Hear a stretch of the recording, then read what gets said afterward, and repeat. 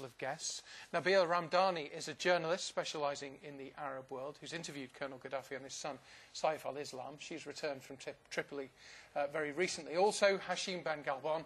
He was exiled from Libya in 1976 after taking part in student protests, and he now campaigns against Colonel Gaddafi's rule. Thank you both of you for taking the time to come and talk to us. I guess a question for each of you to deal with. How have you reacted? How concerned are you by what has happened this morning? It appears that the ceasefire never held. Well, we're hearing very conflicting reports coming out of Libya. For example, in Benghazi, we've heard that the plane was brought down. We were not sure initially if it was a Gaddafi plane or indeed a rebel plane. It turns out to be a rebel plane in the end. Yeah. But we're also hearing that in other parts of the country, the ceasefire hasn't been respected, and it's worrying indeed. Yeah, and we've seen some news coming out where the rebel leaders have said don't fire on our own planes, which suggests that perhaps it was brought down by friendly fire from their side. What have you made of what's happened today?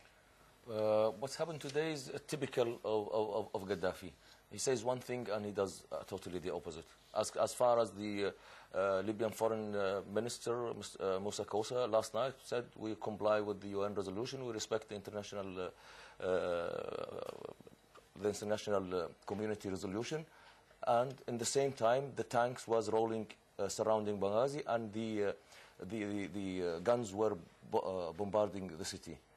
And then this morning, when I think he was asked, last night you said you respect the UN resolution, you abide by it, and then this morning he said that they've come out with this very strong statement saying it's nothing to do with the international community, don't get involved with our affairs. And someone said, what's changed?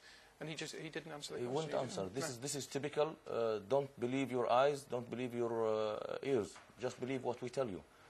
Moussa Koussa is one of the elements of the Gaddafi regime that they only understand one language, dictating the facts on the ground, dictating even to the media what to ask and how to approach things.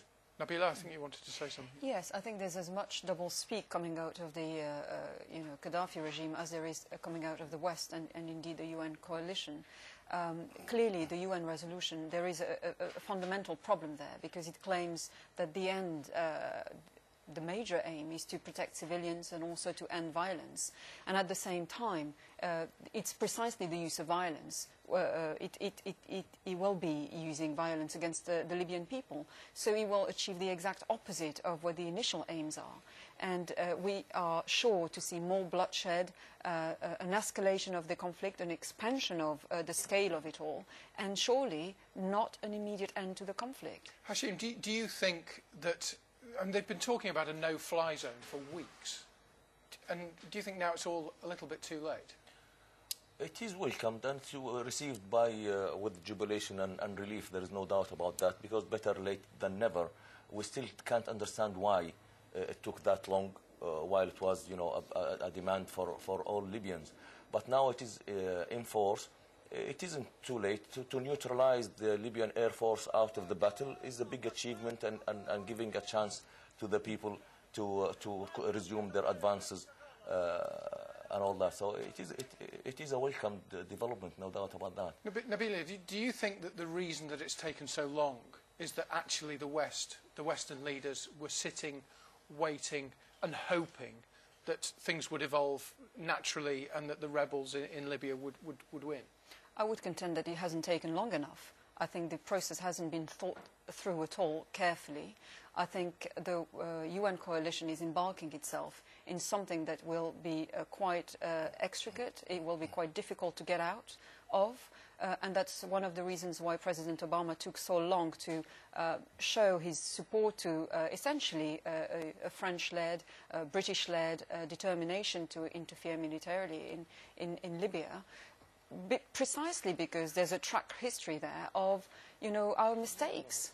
And surely America doesn't want to be seen to be intervening in yet another Muslim country. Well, and that's the crux of it, isn't it? As people are saying, it's the case that Obama doesn't want to be perceived like George Bush as being the world's policeman and leading everybody else. He actually wants other countries to come forward, Hashim, and take that responsibility, take that role, if you like.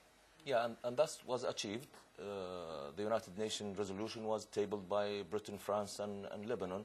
And Secretary Clinton was always making the point that they don't want to lead it, but they want to join it.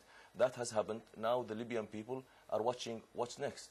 Are they going to implement the United Nations resolution in its full text, or are they sitting on the fence while Gaddafi is actually committing crimes and genocide on the ground? The one thing that, if I may comment on the progression of things today, the Libyan regime now embarked on a PR campaign that is well thought. They seem to have a plan now, after 31 days of the crisis. They taken out of the equation, they taken Gaddafi and his sons, because they were doing the talking and the threatening and all that. They pulled them out to the background, and they introduced civilians like Shukri Ghanem, who's in the patrol, and Musa Kosa, and Musa Kosa as the foreign secretary, and the others. I forgot what you were going to say. Go on. Yeah, they want to give the impression that there is actually a state. It's not. At first was a family rule. Yeah. It was a regime, yeah. a police regime. Now they are giving the impression that there is actually a state with its men. They are putting now. Which is quite a clever tactic in some ways, because they're saying that actually the UN is going up against a state rather than going up against a dictator. Clever if anybody believes them, but they don't have that history. That bad history. Now they are putting two cards. One, the scaremongering of Al-Qaeda, and then the cake of the oil on the table, up for grabs. The cake of the oils are here, and businessmen are welcome back to Libya. So they're dangling the carrot and the stick, which they became very good at over the past years. I think we could go on very quickly. Having said that, these two elements, both oil and Al-Qaeda, are realities in Libya. Sure. I don't think we should underestimate the threat that Al-Qaeda represents, not only in Libya, they've been quiet but in neighbouring countries. They've been quiet through the whole process, haven't they? Everything that's happened in the Middle East over the last couple of months, we haven't heard very much. Absolutely, and I think, you know, what Gaddafi is saying about Al-Qaeda, some people might perceive it as war propaganda, but, you know, let's not forget what the US Secretary of State Clinton was saying a couple of days ago. She was saying, who are these rebels? We are working overtime here to try to work out who these people are. So it's a perceived threat not only by Gaddafi, but also by other countries, including the US.